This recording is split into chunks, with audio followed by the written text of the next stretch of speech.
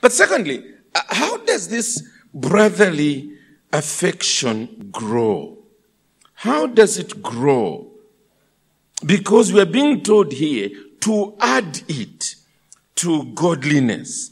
In other words, it is one that is inevitably something you need to work at so that it is growing. Now, part of it is that it will grow because of the following realities. First of all, it is the fact that you are conscious that you've got a common Father. And this is the God and Father of our Lord Jesus Christ.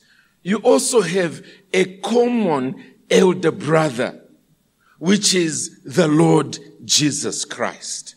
And inevitably, because of those two realities, you relate with this sense all the time that our Father who is in heaven is one that cares not just about me, but also about my brother there and about my sister. And this elder brother of ours, who's our Savior, who has rescued us from sin, we rejoice in him together. We esteem him together. And consequently, we talk together about him.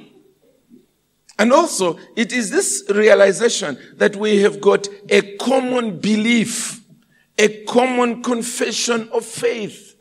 When our elder, Mr. John Chundu, was praying earlier on, he spoke in terms of Burkina Faso, and that there are only 8% evangelicals.